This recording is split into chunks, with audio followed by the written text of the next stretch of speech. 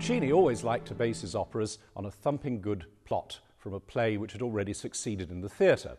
And with Tosca, he had a winner. It was the play by Victorien Sardou, written for Sarah Bernhardt, with the central character, Floria Tosca, a flamboyant opera singer. The story is set in 1800. The opera was written in 1900, which is nice for people who like to memorize dates. And it tells the story of the events in Rome when the forces of Naples were battling with the forces of Napoleon over sovereignty of the Holy City.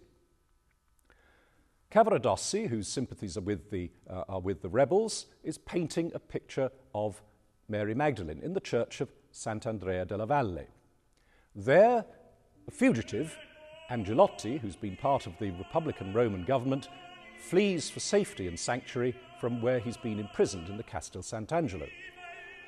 Cavaradossi promises to hide him down the well in his garden and gives him materials to slope away and make himself scarce. In the meantime, Tosca comes in and is deeply offended to find that Cavaradossi has based his portrait of Mary Magdalene on Angelotti's sister, not on her. And she's got blue eyes rather than Tosca's dark eyes, and as Tosca says, give her a pair of black eyes, but not in that sense. Well, Baron Scarpia, the police chief in charge of the case against Angelotti, comes in pursuit of his fugitive and suspects that Cavaradossi and Tosca know where he is.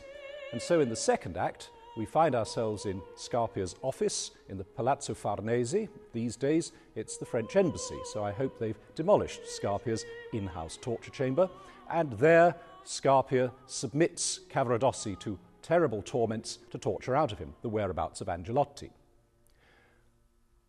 Tosca interrupts this scene, and hearing Cavaradossi's cries, she gives away Angelotti's whereabouts as a way of saving her lover's life. But Cavaradossi is sentenced to death, and the only way that Tosca can get him off the hook is to promise that she will sleep with Scarpia if he will give Tosca and Cavaradossi a safe conduct to leave Rome. But Tosca isn't prepared to wait for the horrid denouement of this bargain, and instead she seizes a carving knife from the dining table and sticks it deeply into Scarpia's chest. He dies, and she runs away to the castle where Cavaradossi is awaiting execution.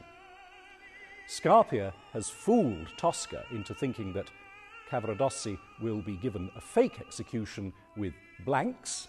In fact, he's instructed the firing party to use real bullets. And so when Tosca thinks that Cavaradossi has done a good job of acting to play dead, in fact, he's very dead indeed. And on hearing the footsteps of the police pursuing her up the steps of the Castel Sant'Angelo, Tosca leaves the building by the only exit available and jumps to her death.